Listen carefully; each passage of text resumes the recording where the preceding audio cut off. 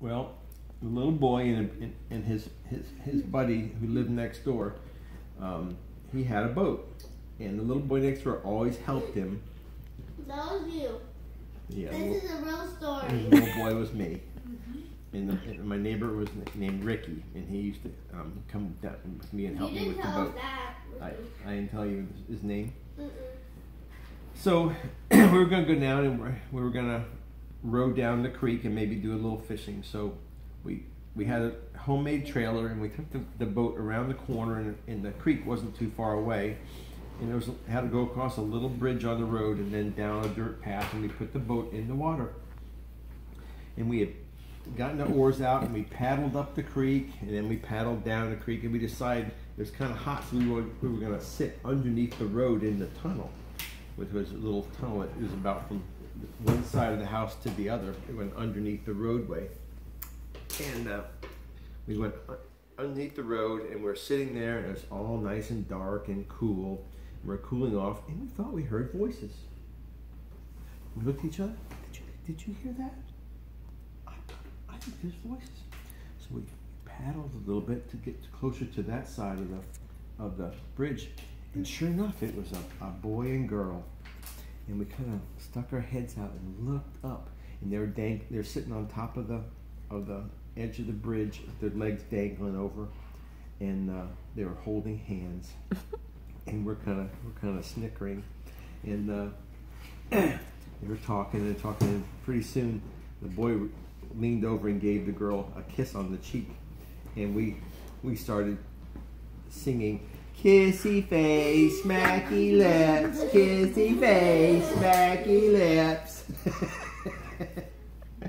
And that boy didn't like it. He was mad. And so he came down to the edge of the water, and we rowed going the other way. And then he ran across the road to the other side. We rowed back the other way. We kept going back and forth. He started throwing some rocks at us and stuff.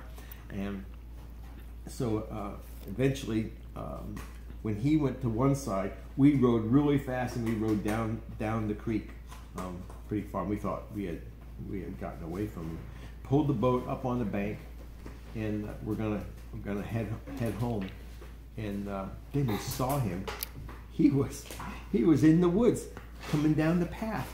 So we knew the woods really well, and we knew all the little paths and all the little places that we used to fish and hide and stuff and play games. So he saw us, and he started running. And we went around through a bunch of trees. And we knew right by the edge of the water that there was a little embankment where you could kind of jump off right where the water, and the bank kind of overhung like this. Here was the water. We jumped over here, and we hid side by side underneath the bank. And he ran right past us. And you could hear his footsteps go. And so we were hiding there, wondering if he was going to come back. Pretty soon he wandered back. He came closer and closer to us, and he kept yelling, "I'm gonna find you guys, and when I do, you're gonna get it." And so we were pretty scared, and we were laying there, and out of the embankment comes a worm, and the worm was touching my friend's shoulder. He went in his sleeve and in here.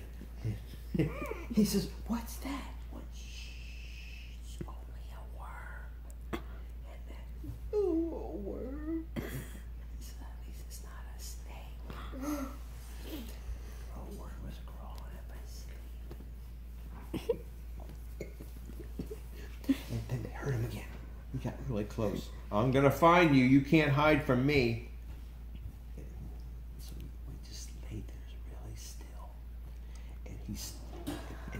There still for so long, we thought maybe he had gone. So I peeked out over the embankment, and there's the back of his pants were right there. We hid back in there again, and he finally gave up and started walking away. And you could hear him. We peek out a little bit and saw him going. And we waited a long time after we couldn't see him anymore because we thought he was probably hiding behind a tree waiting for us to come out. But when we did, we didn't see him again. We went and got our boat, took it underneath the bridge and got it on the trailer.